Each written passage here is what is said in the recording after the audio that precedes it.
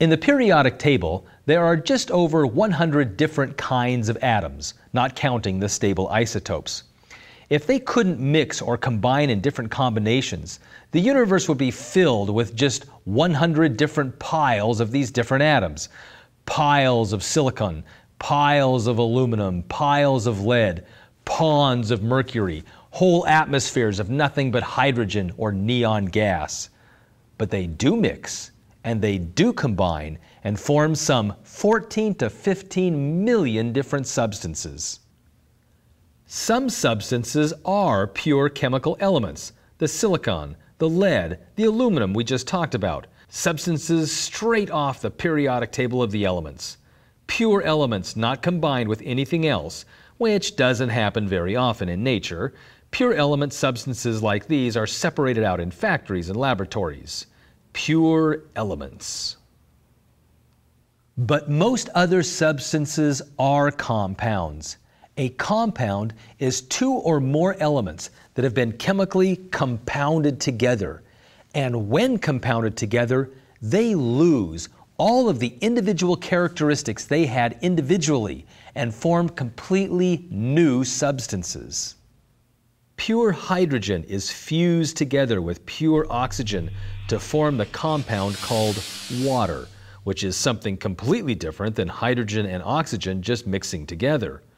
Or take the ferociously reactive metal sodium and compound it with poisonous chlorine gas. The reaction between the two produces sodium chloride, table salt, something very different than explosive metal and poisonous gas. Compounds are joined together by a strong chemical reaction, usually heat or chemicals, and they can be separated out again only by another strong chemical reaction, usually heat or chemicals. For a chemical reaction to occur, there must be a change in the compound. Therefore, not everything that looks like a chemical reaction necessarily is a chemical reaction. For example, when you pour soda, it fizzes as the carbon dioxide is released from the solution.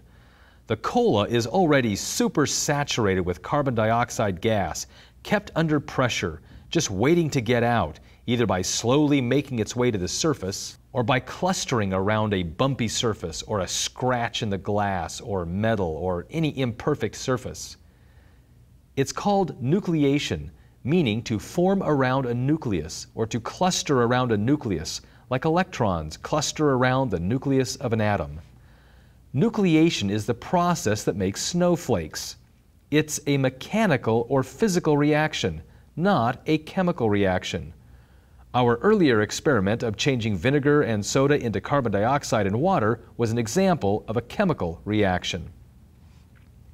Here you can see nucleation happening as the carbon dioxide bubbles attach themselves to your finger in a glass of soda. Your finger becomes the nucleation site.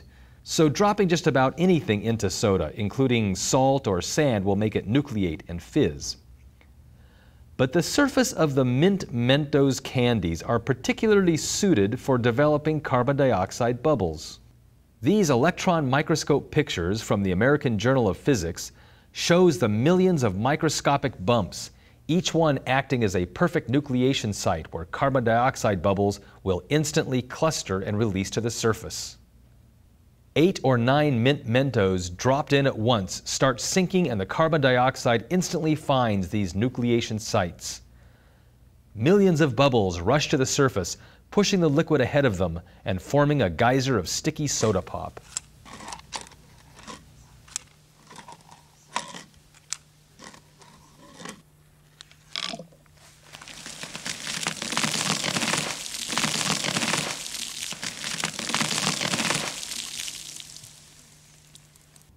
All experiments indicate that the greatest geyser is achieved using Diet Cola, as the aspartame provides a slicker mechanical surface tension than sugar, and nearly any diet soda will do. Here is a liter of clear diet soda so you can see the reaction.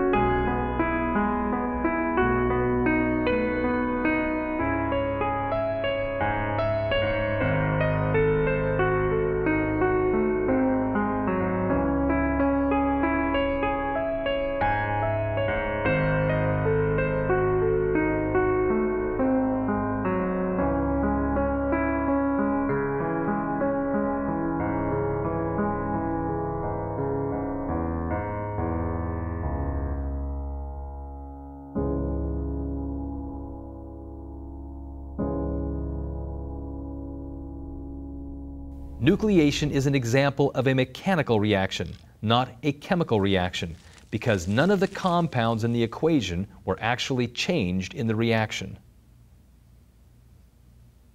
Different substances can also form something called a mixture, something we are all very familiar with. A mixture is the blending together of two different substances that do not chemically combine. No strong chemical reaction here. Like mixing distilled water with salt. The water is pure water molecules, and the salt is nothing but sodium chloride. When mixed together, they don't change, they just mix. A mixture.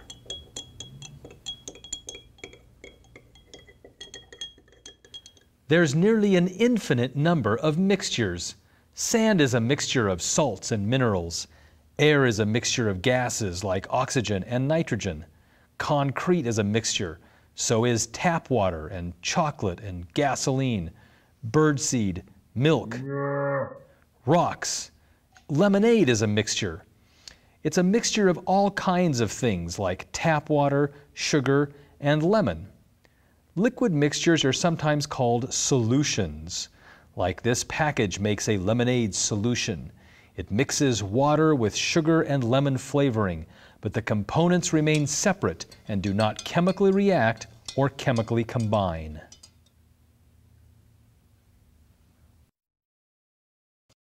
So a compound is the chemical union of two or more different elements through a chemical reaction, and when they join, they form a molecule. Molecule is the French word meaning a tiny piece. They form a tiny piece of that substance. In fact, the tiniest piece of that substance. And how tiny? Well, there are a lot of water molecules in this glass of water. In fact, more than you can possibly imagine. Really? Yes, in fact, there are so many that the odds are very high that the glass of water you drink today will contain some of the exact same water molecules that were in the glass of water belonging to Abraham Lincoln on the day he took office. Impossible, you might think? Ridiculous even to consider? Well, Professor Jeffrey Rosenthal at the University of Toronto has calculated that there are way more tiny water molecules in just one glass of water than there are whole cups of water in all the world's oceans and lakes combined. Dr. Rosenthal concludes that the odds are virtually 100% that every cup of water you drink contains at least one tiny water molecule that was in Abraham Lincoln's water glass on the day he took office. In fact, it probably contains about 2,000 of those same water molecules. So, Pharaoh, Alexander the Great, Adam, Abraham Lincoln, Noah, and Jesus, in every cup of coffee, every glass of water, or every soda pop you drink, the odds are nearly certain that you are drinking at least one water molecule that was previously drank by any one of these people. That's how tiny and abundant molecules are.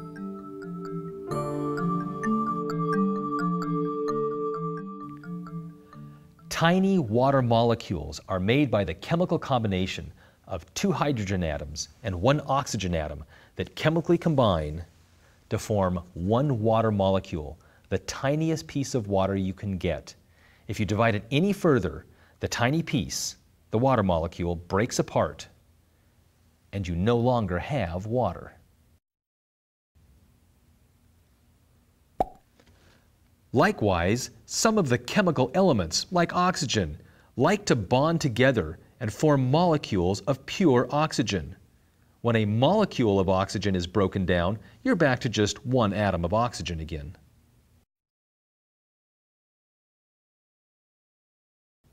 These terms, element, molecule, and compound, can be kind of confusing. Well, we know what an element is. It's the stuff on the periodic table. And if you combine two or more of them together, you get a molecule. Combine different kinds together and you get a compound. Still a molecule, but a compound molecule. And how do molecules stick together again?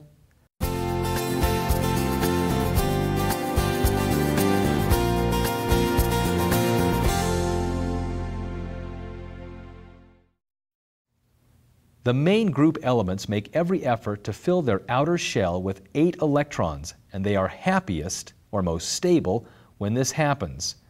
And here are the 2 main ways they become stable. The first way is through valence bonding, actually covalent bonding, because the prefix co means to share or together. Like a co-pilot is someone who shares the cockpit with the pilot, and a co-worker is someone who shares the workplace. And covalent bonding is atoms sharing their valence electrons to form molecules, tiny pieces of various compounds like water, ammonia, butane, gas, or caffeine.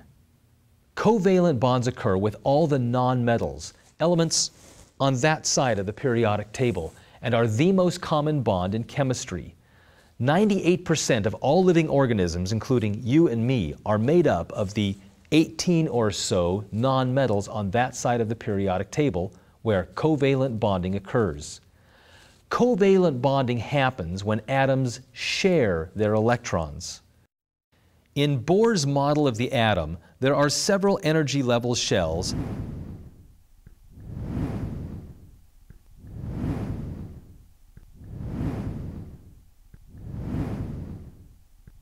and the first energy level shell will hold 2 electrons. Hydrogen has a single valence electron in the outer shell and wants another one to complete it.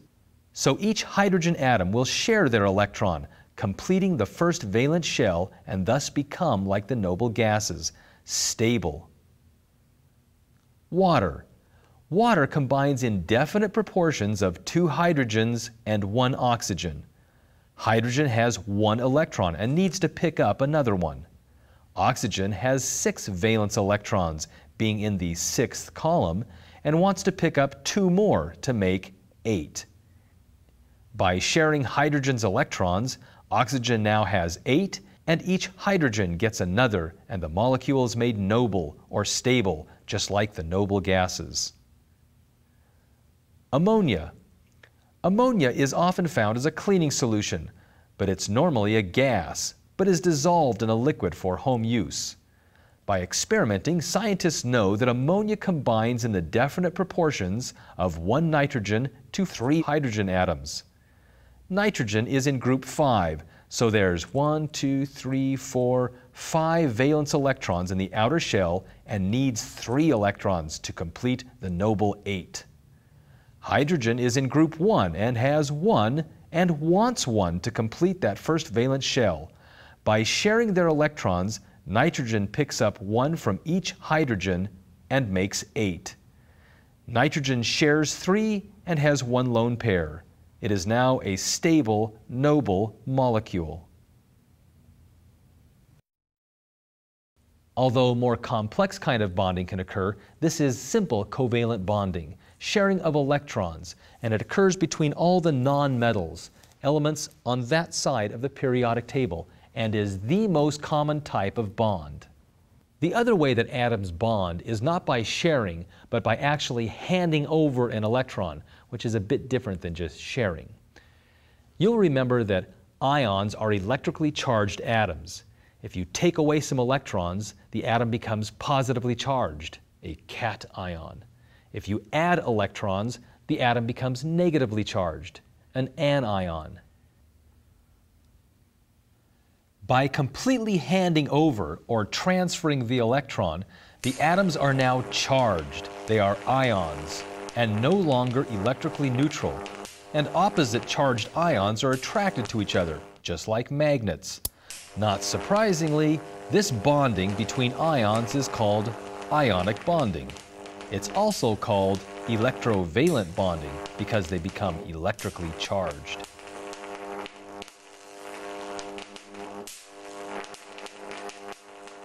In general, ionic bonding happens between a nonmetal on this side of the table and a metal on this side of the table. And oddly enough, they have a tendency to form salts when they do. For example, sodium with one electron hands it over to chlorine over here to form sodium chloride, normal table salt. And now each atom is stable with 8 valence electrons. Ferrocious alkali metals are in family 1 and thus tend to lose that negative electron to nonmetals on the right side. And when they do, there are now more positive protons than negative electrons, and the ferrocious metal becomes an ion, a cation, an atom with a shocking positive charge. So, nonmetals join with other nonmetals using covalent bonds, and metals join to nonmetals using ionic bonds. But what if metals want to join with other metals? These are complex and less understood bonds, and the theory is very similar to J.J. Thomson's old plum pudding model. The metal atoms, like say iron, lose most of their electrons in what everybody calls a sea of negative electrons, and the positive atoms become electrically embedded in the sea, like plums in the plum pudding, or chocolate chips in the cookie dough background. This theory helps give some sort of explanation as to why metal alloys are so bendable or malleable, and why they are so electrically conductive. Metal sodium bonds to metal sodium using metallic bonding. Metal sodium bonds to metal iron with metallic bonding. Metal sodium bonds to non-metal fluorine with ionic bonding. And non-metal fluorine bonds to non-metal fluorine with covalent bonding. So, in general, the basic bonding types are the weaker covalent bonding over here, the electric ionic bonding between these two sides, which form very strong bonds, metallic bonding between the metal elements, and of course, the noble gases like to stay by themselves, so they generally don't form any bonds at all. Although the word molecule can refer to the combination of any two atoms, scientists usually reserve that word, molecule, for covalent-type compounds only. It is very seldom used in referring to ionic compounds. So far, we've been representing atoms and molecules using their valence configurations. But scientists have a simpler way to show bonded molecules. They use Lewis dot diagrams, named after the chemist Gilbert Lewis, who introduced them in his 1916 paper titled The Atom and the Molecule. Lewis dot diagrams are fairly easy, and they illustrate the outer valence shell electrons using, well, dots. Lithium in group 1 with 1 valence electron and 1 dot. Beryllium with 2 dots. Boron in group 3 with 3 valence electrons. Carbon with 4, nitrogen 5, oxygen 6, fluorine 7, and finally neon with a happy 8 valence electrons. Here's how the previous 3 molecules we discussed look using Lewis dot diagrams. Hydrogen has only 1 electron and needs only 1, so it can form only 1 bond. We draw the letter of the element, H, in this case for hydrogen, and 1 dot for the 1 valence electron. Here's the other hydrogen atom it will link up with, and a line between the two shows the bond. From this elaborate electron configuration picture to this simple dot diagram. Water. Oxygen has 6 valence electrons because it is in group 6, and here are 6 dots representing those valence electrons. Oxygen wants to pick up 2 more, and hydrogen wants to share its single electron and have 2 itself. These 2 lone atom pairs stay by themselves. Oxygen gets 8, hydrogen gets 2, and everyone gets water. From this to this. Ammonia. The Lewis dot diagram for the ammonia molecule looks like this. Here's the central nitrogen atom with its 5 valence electrons around it. 3 hydrogen atoms share their single electron, making a noble 8. Another method is to simply draw a line to show the bond and the lone pair. Nitrogen fills a shell with 8, and since hydrogen only has 2 in its outer shell, it becomes stable also. From this to this.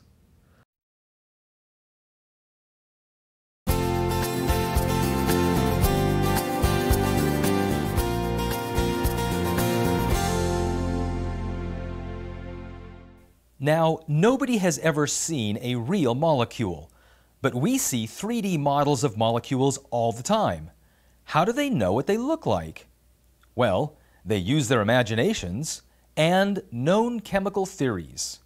For covalent bonds, they largely use the VSEPR theory to determine how the covalent bonded atoms arrange themselves. VSEPR stands for valence shell electron pair repulsion. The idea is that while atoms are attracted by their need to share valence electrons, at the same time, the negatively charged electrons are repelled from each other and want to get as far away from each other as possible. This is largely how they determine the shapes of molecules. They are held by their attraction to the central atom while being repulsed by their own like charges, just like magnets. In covalent bonding, 2 atoms joining the central atom will join 180 degrees apart, as far away as they can get. 3 atoms joining an atom will usually form like this and stay 120 degrees apart. 4 will form like this. 5 atoms will probably form like this. And 6 will cause the atoms in the molecule to form something like this. All atoms staying as far away from each other due to the repulsion, but held to the main atom through covalent bonding. This ball and stick model is one of the most common ways to model covalent bonded molecules in 3D. And here are our 3 molecule examples. Hydrogen goes from this Lewis dot diagram into this ball and stick model. Same information in a different shape.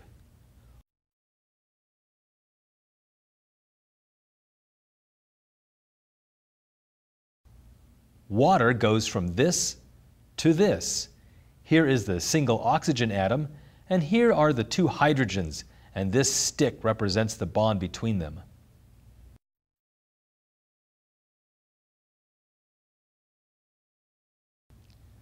The 3D model for ammonia goes from the Lewis dot diagram to this, a single nitrogen atom connected to 3 hydrogen atoms.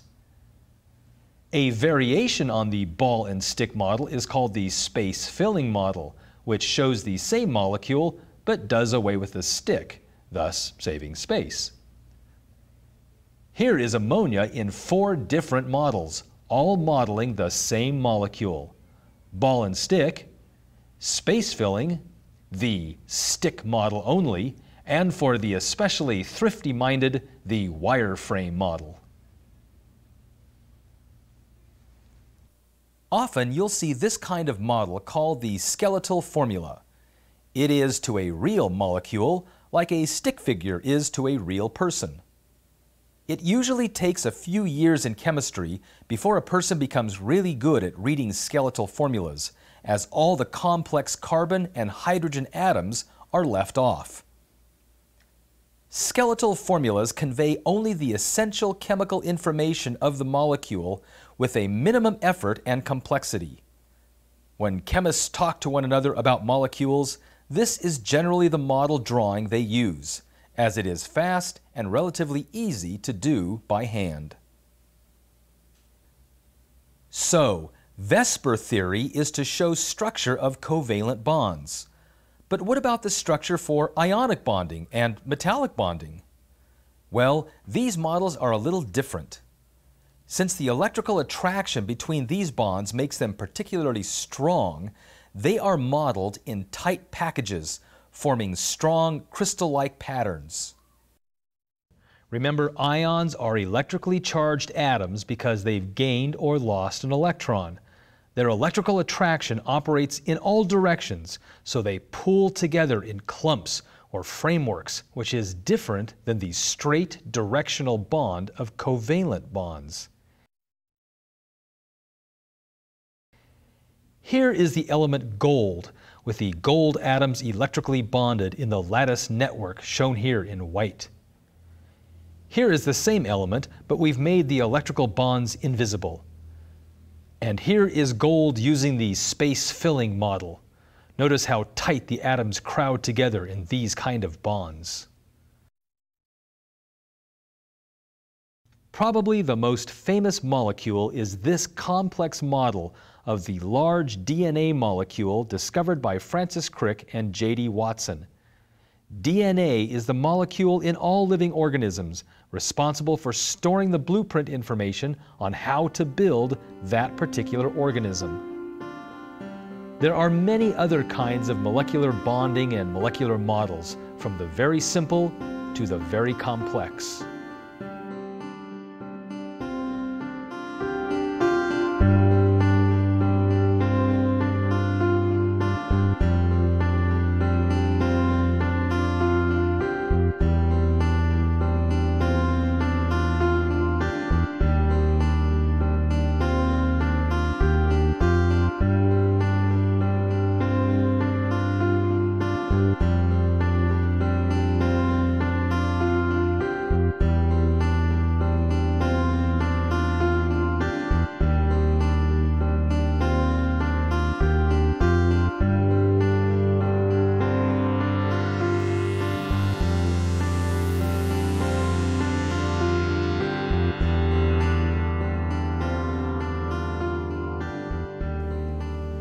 Ionic bonding, cations and anions attracting as many ions of the opposite charge as they can pack around themselves, because their negative and positive charges attract each other from all directions.